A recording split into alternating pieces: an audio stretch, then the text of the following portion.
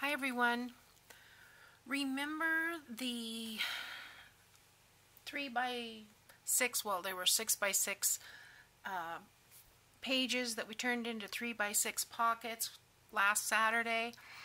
Well, that's what I was thinking. I made a new template, and this time I didn't try to put the top at this, the bottom at this, because they're bigger and I wanted to make sure they were going to fit.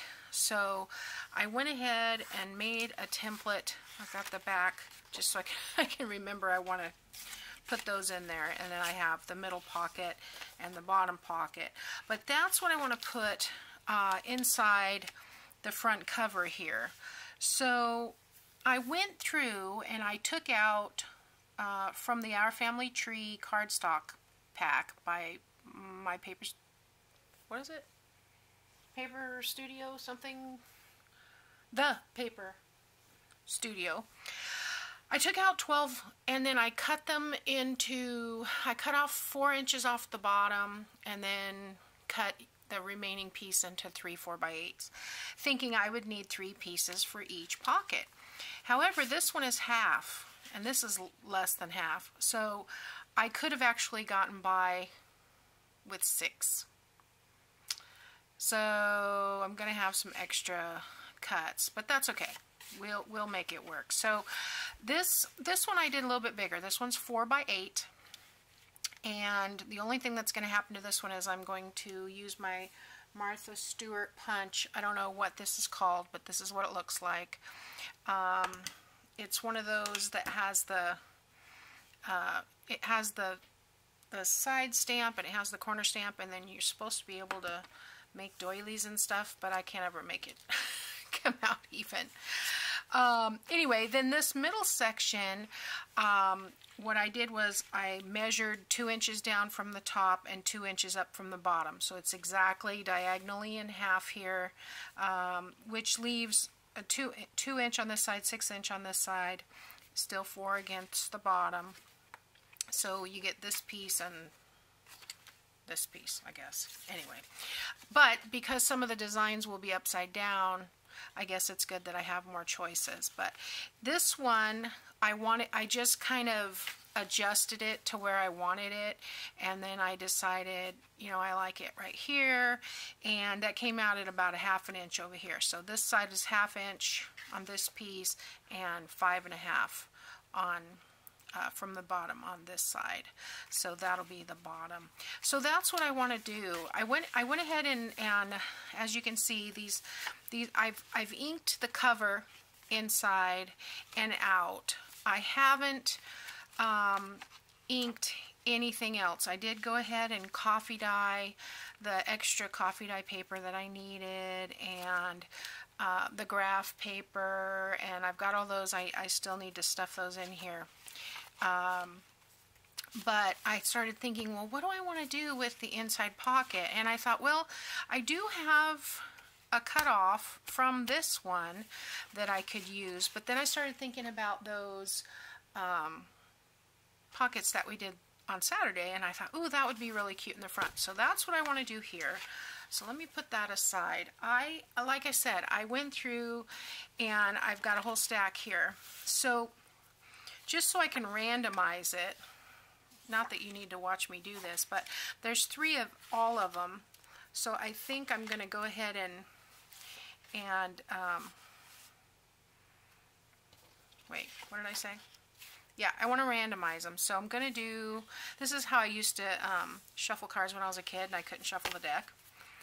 I would do 3 from, do 5 from the bottom and then 5 from the top, just to kind of randomize the design a little bit so that they don't get the same.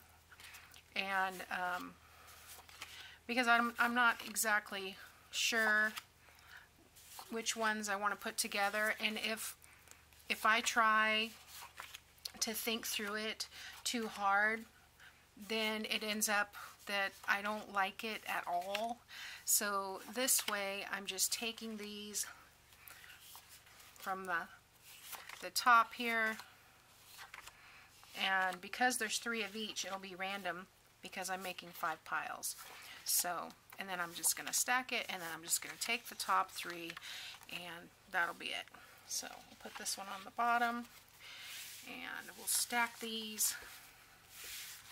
Okay, so this is totally mixed up now. So I'm going to take 3. Oops, I got some. 1, 2, 3. Okay, so now I can decide which one do I want. Okay, which one do I want on the back? I think I want the clocks on the back. Yeah. And then which one do I want on the front? Really doesn't matter, but I think I'll just go ahead and put this one in the middle and this one on the front. So I'm going to use my templates here. Okay, this one doesn't need anything but a punch. So let me open that. And that will also help me keep in mind which is the top and which is the bottom. There we go. Okay, so I've got that one. Made a huge mess. These don't have the catcher thingies on the bottom of them. Okay, so now I want to go ahead and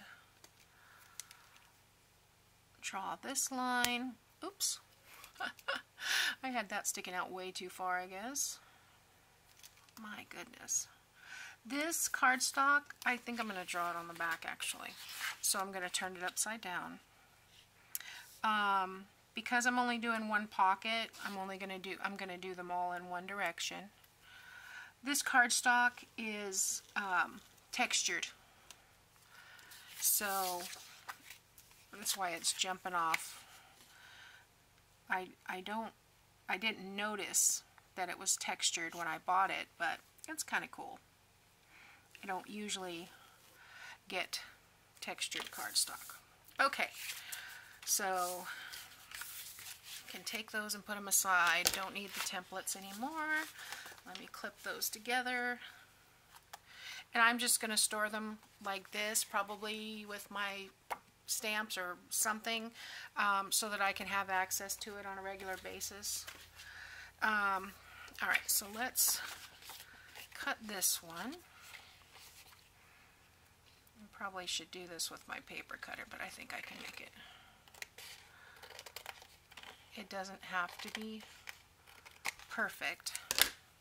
Keep telling myself that. So now see, if I want to use this on another piece, it's going to be upside down. However, I could use it for a corner tuck or something completely different at another time, which is probably what I'll do.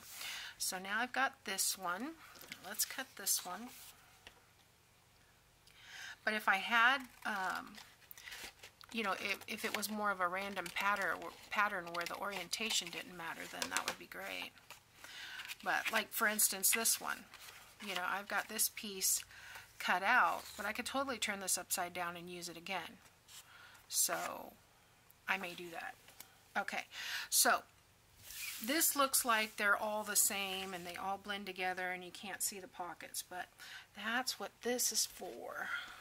So we are going to make everything pop by adding ink around it.